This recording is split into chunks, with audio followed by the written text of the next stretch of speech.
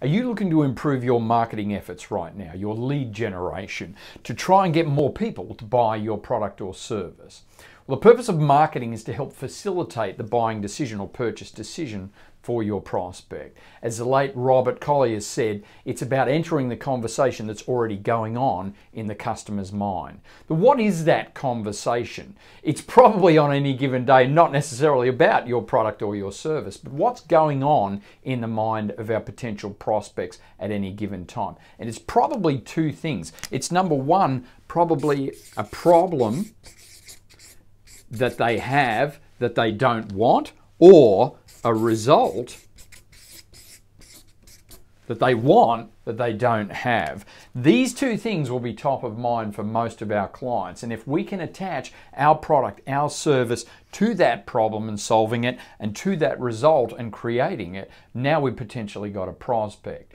The problem now in many instances, depending on the niche, is because of the saturation of marketing, the experts are saying can take anywhere from 80 to 100 touch points before somebody's going to look at your product. So we've potentially got to reach a lot of people a lot of times before we can turn that person into a potential client. Now check out our website for the conversion equation, because that can improve that number from 80 to 100 to 5 to 12. But it's still multiple times that we need to contact that customer.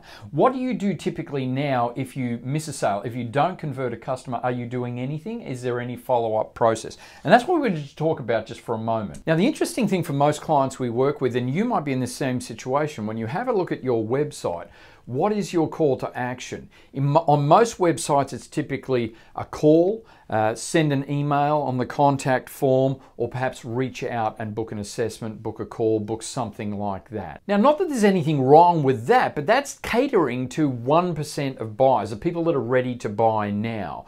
On that buyer's journey, there is a much broader percentage. In fact, up to 99% of people are just kind of looking, just trying to gather information, just trying to find out what they need in order to facilitate that decision to buy or not to buy, until they get to that 1% of buyers who are ready to buy now. So if we're only catering that 1%, what's happening for all of the rest? So spend a few more minutes and I'm going to take you inside a class that we did with our students and clients to show them how we were able to apply this to one specific industry. Maybe you can do it for yours. At any given moment, the number of prospects who are ready to buy right now represent no more than about 1 to 3% of all of those who are ultimately going to buy what you sell.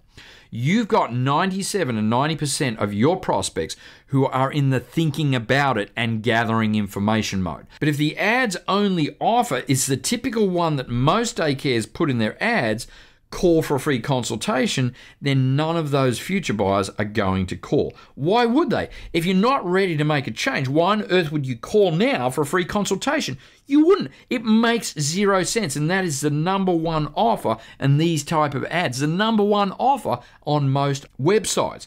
Call now, book now, get in touch with me now. They're not ready to do that yet. They just want more information. So this is what we recommended to these daycares, and what we do for most businesses at this point is providing what we call an informational offer.